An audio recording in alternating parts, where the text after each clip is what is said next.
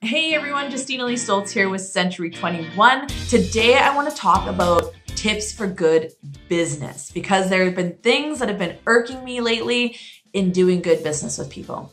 Firstly, answer your phone.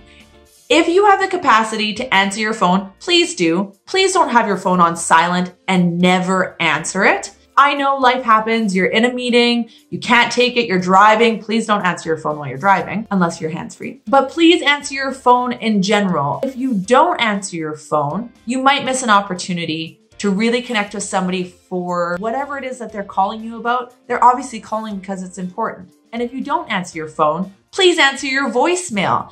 There is nothing worse than calling somebody, not getting them the first time, and then having to wait 1, 2, 3, 4, 5 days, even a week before they return that call back to you.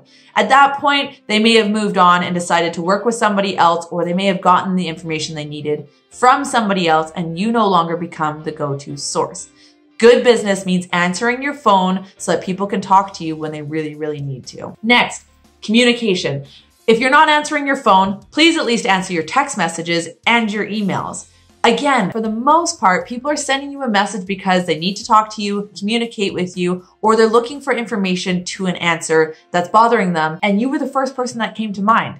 That's a great place to be. You want to be top of mind and their go-to person for everything related to either your business or whatever communication or relation you have to them. So answer your phone, text, phone call, emails, whatever it is, communicate. Again, nothing worse than being the person who sends the message and doesn't receive anything back for days or weeks at a time. It shows a level of disrespect when you don't answer your phone and you don't communicate. Lastly, that brings me to respect. Please respect everyone that you're communicating with, no matter where on the totem pole you think they sit or what fish pool they're swimming in that you think that they're in. Everyone has something that is beneficial to you to learn from.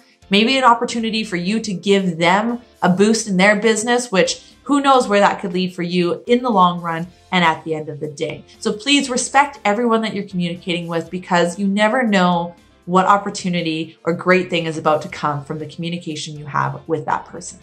These are my tips for good business. Please follow them. I promise your business will be so much more positive and so much more productive if you do so. Thanks for watching, and we will talk to you soon.